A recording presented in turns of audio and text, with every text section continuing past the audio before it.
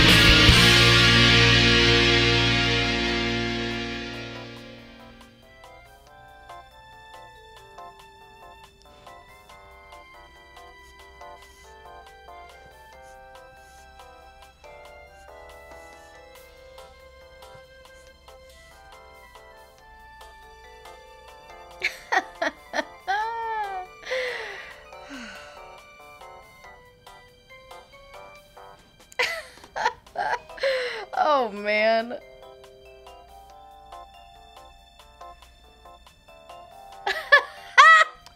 Gee, Tamara, what are you reading? Oh, nothing.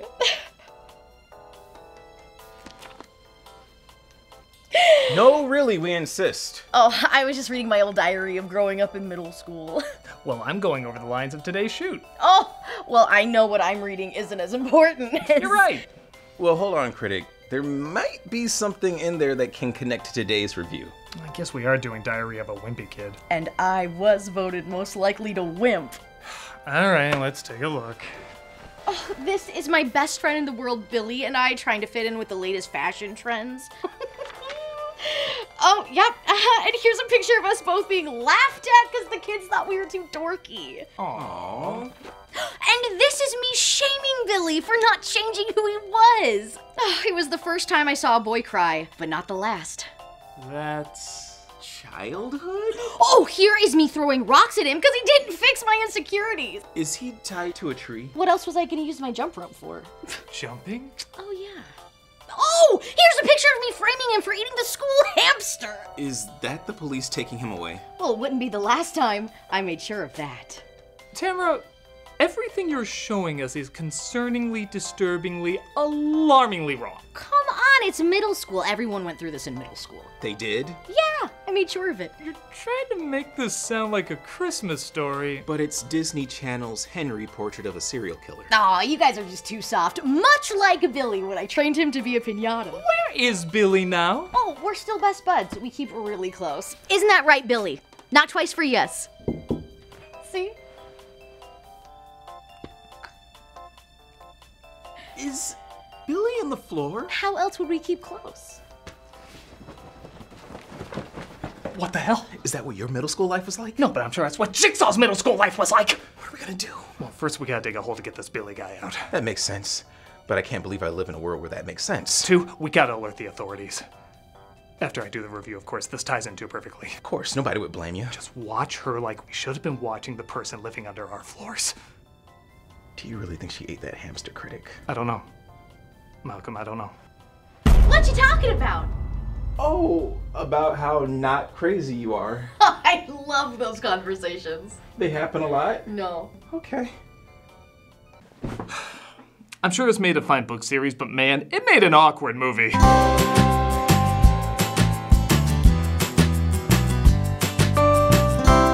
While I didn't grow up with the Diary of a Wimpy Kid books, it became such a phenomenon that I couldn't escape at least knowing what it was. Beginning as an online diary in 2004 by Jeff Kinney, audiences immediately fell in love with the stories and drawings and demanded it in print form. They've since become the 6th best-selling book series of all time. As someone who hasn't read it, I can see why this telling of a naive kid trying to fit in by any means necessary could work in this format. As a 2010 film though, I get the feeling something was lost in translation. This is a bizarrely mean, dumb, and not very funny telling of a supposed sympathetic middle schooler who's so unlikable, I'm kind of rooting for the bullies to beat him up. Now, we've seen selfish kids in movies and shows done well before, both in humorous ways and relatable ways that make us identify with them even when they do something stupid or mean-spirited. This character in this world does not know how to do that in the same way. If it had a smarter sense of humor or more honest and genuine storytelling, maybe it could have worked. But as is, it's pretty lame and even uncomfortable. I ended up hating this little snot and the fact that he had no identity outside of wanting to be liked. It's not like he was a certain way in middle school is challenging that. He just wants to fit in and there's nothing else to him. So fittingly, that's how I saw this movie. It wants to fit in with all these other coming-of-age comedies, but doesn't because it has no unique voice. I guess people saw it though because they made several sequels and shows, but whenever I look up reviews, it doesn't seem like it won over everybody. So I'm gonna dish why it didn't win me over either. This is probably gonna get me in trouble with the diehard fanbase, Diary of a Wimpy Kid. It opens with our main character, Greg, played by Zachary Gordon, being told he's about to be late for his first day of middle school. We get the shtick of him rushing his morning routine that, I know it's hypocritical me saying this, but is probably trying too hard. But it looks like it's a prank as it's a beautiful screensaver night outside. We get the iconic drawings where he looks like a more cancerous Charlie Brown and our opening narration begins. Let me get something straight. This is a journal, not a diary. So you're already lying to us. It's like the opening of Superman when he said, I'm really more of a meh man. So right off the bat, this character's setup is that he wants attention. Okay, that's fine, a lot of kids are like that, but for what? Just being. I always figured they'd make a movie about my life. That's our boy up there. Why did I ever say no to him? When I'm rich and famous, I'll have better things to do than answer people's stupid questions all day long. He doesn't have any interest or hobbies. The one thing they say later is he likes drawing, which, yeah, you'd think that goes without saying, but they almost never show him drawing or even talking about it. And let's be honest, even his drawings are pretty lame. The style works in a book because it's a purposefully bad visual, making it even funnier when he tries to explain something and you have to use your imagination to help. But here, you're shown how everything happened. So even this one supposed hobby he has that we never see is still pointless. It's only done because people remember it from the book. If he was like Calvin and drew people as monsters or something, that'd give a unique outlook, but it's just stick figures talking. So yeah, there's nothing much to this character. He just wants to grow up and be rewarded for doing nothing. He'll be either an influencer or worse yet, a YouTuber. Were you always so smart and handsome? Here's my journal. Now, shoo, shoo. With that said, his friend in live-action Martin Prince Rowley, played by Robert Caron, is easily the best character in the movie. Joshie says respect your parents and follow your dreams. My mom doesn't let me play with makeup anymore. Do you have my back? I will always have your back, Captain. For such a throwaway role, this actor makes the most of it. He's supposed to just be the dumb, happy, fat friend, really nothing else. But I'll be damned if he doesn't give 1,000,000% at playing the dumbest and happiest of this trope I've ever seen. Can you say Zooey Mama? We could try for cutest friends. Jazz dancing. I want it to be matchers. Zooey Mama. Cute butt. It was a present from my mom. Yes, I like Zooey Mama. Everyone knows me now. It's like I'm famous. I just started drawing a bunch of Zooey Mamas and I felt better. There's no kid for me to sleep over tonight. Awesome. Shit, this kid really jacks you up. Oh, by the way, here's a clip count I never thought I'd see on this show. Awkward boy on toilet scenes. There's uncomfortably a lot of those in this. Ew. It's your fault he's still potty trained. A potty monster doesn't like it when you look at him. Ew. Jesus, I couldn't even make a joke before the next one. What is wrong with you, movie? He brags about how ugly all the kids got over the summer while he, quote, thankfully stayed the same. That's a little funny. But I don't know, I don't think they directed this kid well to give him a likable performance. I get what they're going for, and this dude has turned in plenty of good roles, but I think he was told to be too snobbish and too up his own ass. Gross and undignified that I have to eat breakfast next to him. If you're not gonna listen to me, just tell me. It's better than being seen with that great junk. Should be at the top of the food chain by now. He can't recover from social suicide. I was about to make some kid's day by sitting next to him. Give him a bow tie and I totally buy him as a young Tucker. Even down to he doesn't like Spanish. Hola, amigo. ¿Dónde está la biblioteca? I feel bonito, oh so bonito. PE is as much a part of my life as waking up in the morning and going to the bathroom. No, trust me, you don't need to count that. There's sadly plenty more. He puts all the tall kids against all the short kids because, I don't know, everyone's just an asshole in this movie. Where they discover the 90s token girl in a 2010 movie, Angie, played by Chloë Grace Moretz. It all starts in middle school, you know.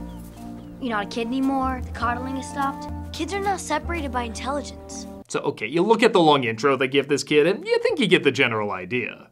She's gonna be kind of an outcast too, a bit of a tomboy, get in trouble with them, maybe a blooming romance, the usual stuff you expect with a character intro like this. But no, she's almost totally gone for the rest of the movie. She takes pictures for the yearbook every once in a while, and that's it. Why'd you spend so much time setting her up? That's like introducing Hermione and then putting her as the school mascot. It doesn't make sense. I'm Angie. Great story. We're gonna go now. Why? This is a good spot. Damn it, I was about to score. We are introduced to maybe the cleverest part of the movie, a piece of moldy cheese that's been on the playground so long, it has its own origin story. Didn't touch the cheese! Didn't have the cheese touch. I feel like every school has something that's neglected and only gets worse over time, to a point where kids tell stories where if you touch it, you're infected until you pass it on to someone else. It's honestly kind of a fun setup. It was madness! Ew. Not even 15 minutes in and we're up to 3. This is a terrible place. After that kid from Phineas and Ferb tells the story, we cut to... Ew. Well, at least I got one joke in between these two back to back. I do really like this joke where Greg imagines one of the bullies picking on him being his servant in 20 years.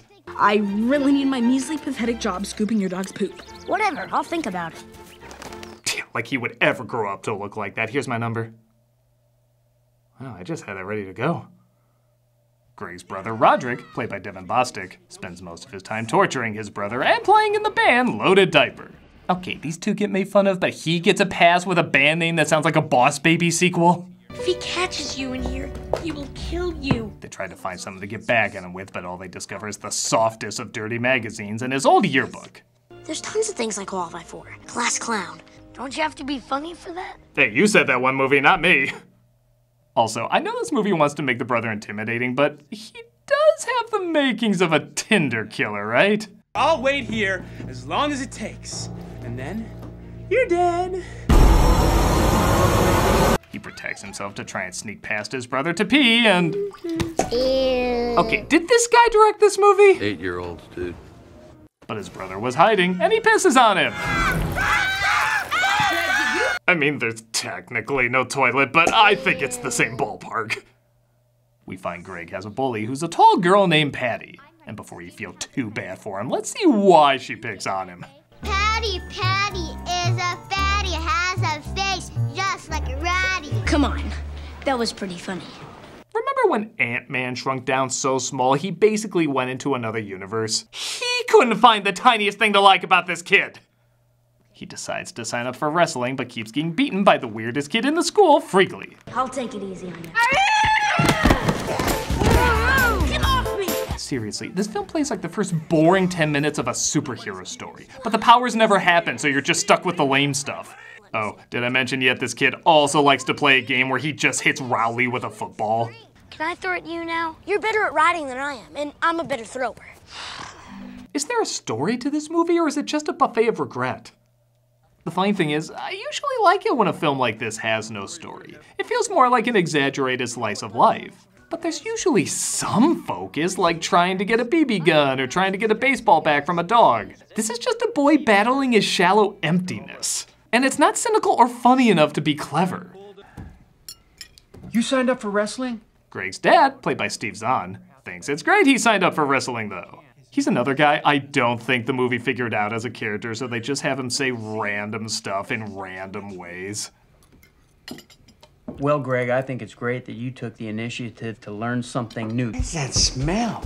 I can't even identify it. I think you should go. I think it'd be a lot of fun. Maybe the joke is he was a small sponge version of Michael J. Fox, and now that he's been put in water and grown bigger, he doesn't have a personality. Meet your new opponent. He gets teamed up with Patty, resulting in the one line in the movie I actually find believable. Her parents threatened to sue, so you show her what it's like to wrestle a real live boy. With this movie's writing, I'm just happy there's not a line that says, "There's nothing in the rule book that says a dog can't wrestle!" And as you guess, she kicks his ass and is made a fool of in the school paper. Not that he needed help. I heard someone in the hallway say that Bryce Anderson has a cute butt. A butt can't be cute. It's a butt. What is happening in this film? Seriously, I feel like half the lines in this could be followed by Basil Fawlty saying, "Why don't you talk properly?" So how are you gonna become a class favorite now? 2 words. Best dressed. Yeah, literally, no one is surprised he models himself after Al Capone. So what do boys wear when they want to look cool? What their moms dress them in for picture day. Has anyone who made this movie ever kid before? Ta-da! But oh no, Rowley wore the same thing. Clearly this idiotic idea was his fault. Maybe Rodrick was right about Rowley. Maybe I do need a new best friend. No, you need to read this.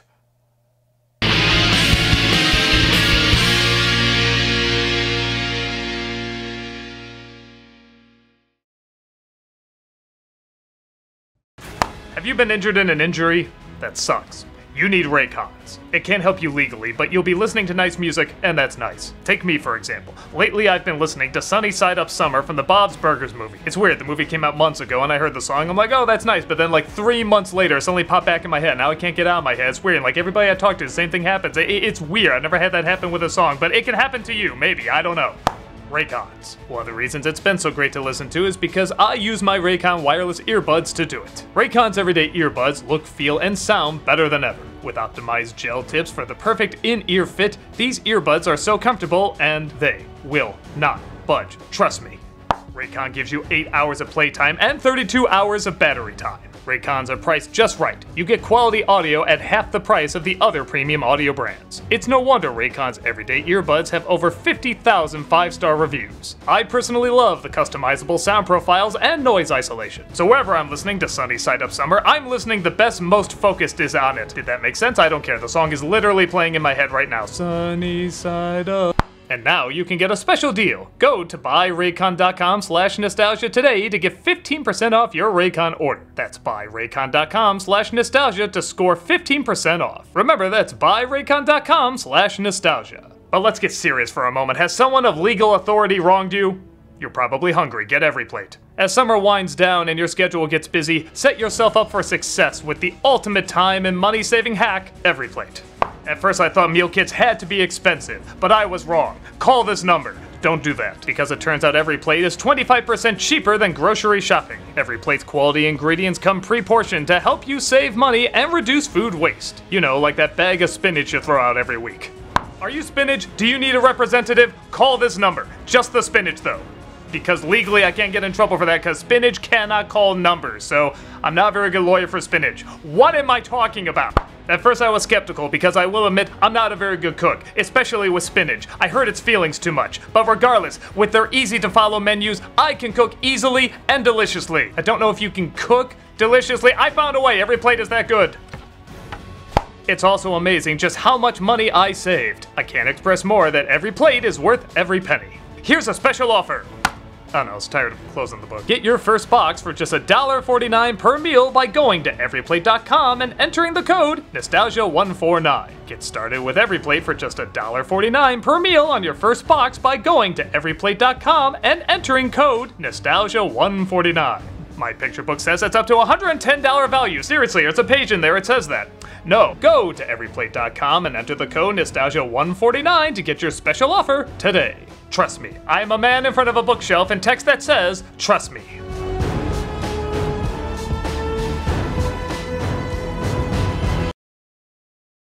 Doug returns to playing Kingdom Hearts and Birth by Sleep every Friday on Twitch. We also have new content 6 days a week. Hope to see you there.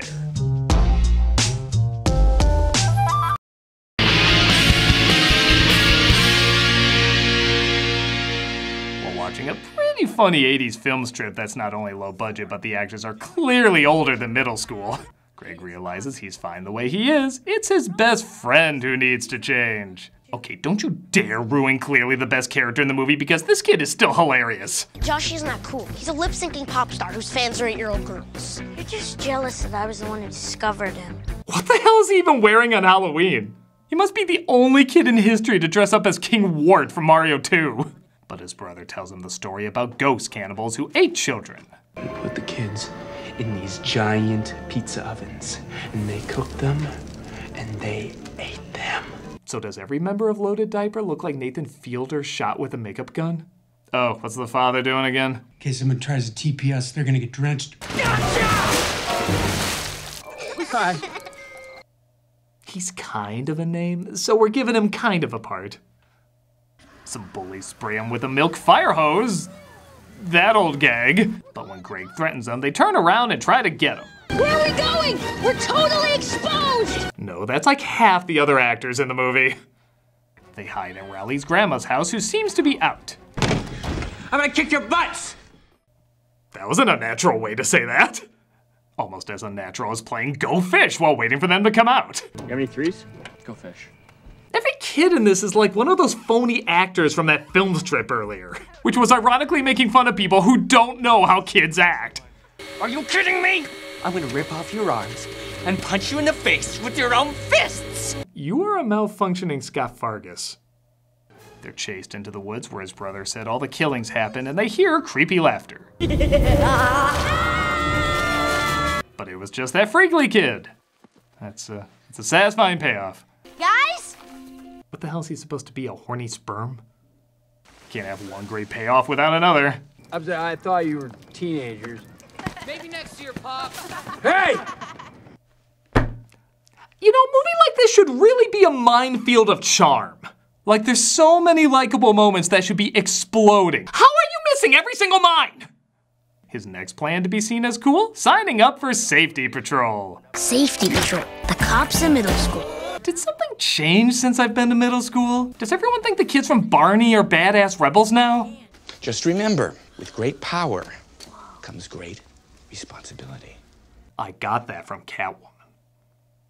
Look at that. Angie's going for a new look in her story that's not in this. Safety Patrol is the lowest of the low. The geekiest of the geeky, the islands of misfit toys. Guess now that she's a photographer, she has to be Vicky Vale? She at least lets him know it's a geeky position to be in, and also he should really turn down the contrast on his house that's looking green screened. But big surprise, Rowley gets hurt in their game of Let's Hurt Rowley. This makes him an instant chick magnet, but don't worry, Greg forgives him for having his arm broken by him. I decided to go ahead and forgive Rowley for milking the broken hand so hard. You're gonna end up as either a crime boss or president. Either way, people are gonna want to see you in jail.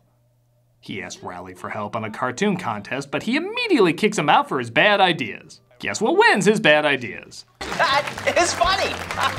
Good job. What, and cartoonists get standing ovations? Where was this shit when I was growing up? But just when you thought this character couldn't get any worse, he puts a bunch of kids he was supposed to take home in a ditch, pretends to be Rowley, abandons them, and then lets his best friend take the fall. You are officially suspended from Safety Patrol, and I expect a full apology to the kindergartners. Oh, you mean the ones that would say, he's not the one that took us? I know this is a children's movie, but if children get punished for handing in D material, adults should too. I'm the one who terrorized those kids. What? You should be more careful who you lend your coat to. He eventually lets Rowley know it was him that did it, still trying to pass him off with part of the blame. And by God, this kid is doing everything in his power to save this movie. You know what, Greg? You're not a good friend. Jesus, I love the shit out of this character. That was the what? No, if it was done correctly. He's like the anti-Cartman. He's just so positive that when he figures out his best friend is a jerk, he acts like he didn't want to believe the rumor that mean people could be a thing. Don't call me. Don't come by my house. Seriously, man, you and me, we're fucking done professionally. He gets a new best friend and even returns to Safety Patrol because one of the kids revealed what really happened. Yes, Greg still didn't come forward, leaving him to become friends with the Braces girl from Finding Nemo. Greg Heffley, I love you. We're going to be best friends forever. I'll admit the randomness of this kid can be a little funny too. Like his weird wall decor, the fact that he has Twister on the floor despite never having anyone to play with. He's just beating up a kite when Greg asks him for a sleepover. Yet somehow, I still see Greg as most likely to mount human heads. As you'd guess, he's freaked out by Freakley, so he tries yet another attempt to be popular. Jesus, I wish this was a sitcom so he just learned the dumb lesson in a half hour. By trying out for the school play. He finds he actually has a great voice, but the teacher wants to cast him as Dorothy. When he asks for a male role, she says his voice is too high and casts him as a tree. Your voice is too high for any of the other male roles. Perhaps you can be a tree. I guess she was counting on every boy's voice already to be cracked at the audition. When he sees his brother recording him as a tree, though, he cracks and gets in a fight with Patty, who's playing Dorothy. Make me come over there and beat you up again! It's official. I would rather this movie be about any of these kids except the one it's about. Wrestling Girl would be kinda cool, that half-rendered CG kid would be funny. And by Christ, I am feeling Rowley's absence in the movie right now. Can't they just make up already? No, first he has to get revenge on Rodrick by making it look like the younger brother got into his dirty magazine. Do you have anything you want to say to women? I'm sorry, women. Well, if it got Scott the Waz's approval, I'm sold. We next go to a mother-son dance because, I don't know, just random things are happening now. I take it back, now random things are happening. Remember when the toilet stuff was the eeriest part?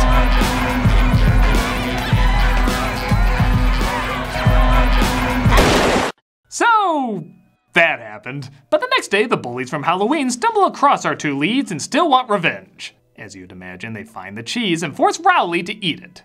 Now eat it. So, okay, you know what's gonna happen. Greg's gonna insist to eat the cheese to get Rowley off the hook. Nope, Rowley eats half of it. Oh, okay, well, Greg's gonna eat the other half so they'll go through it together. Nope, he's saved.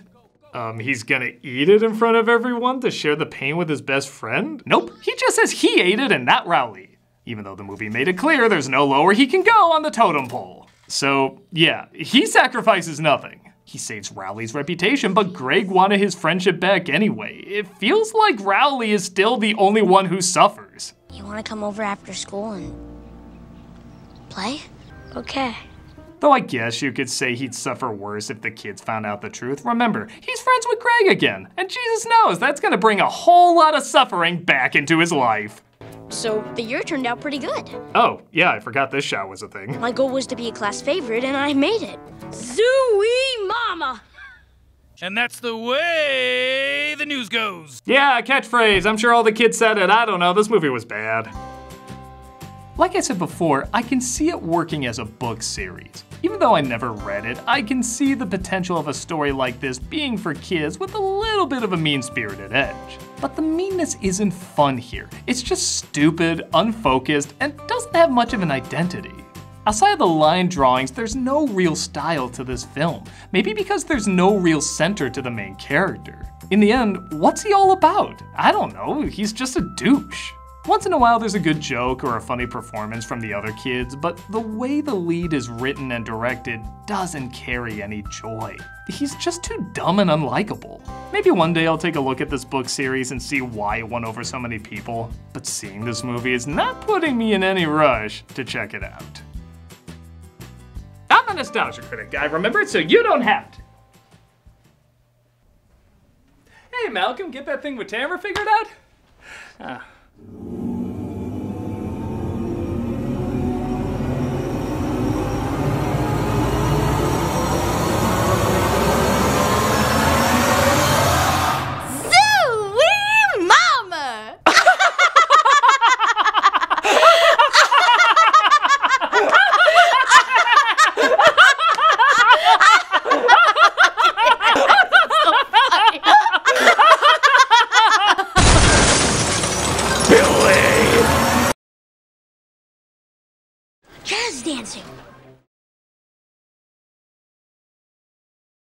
Do you really think she ate that hamster, Critic? That's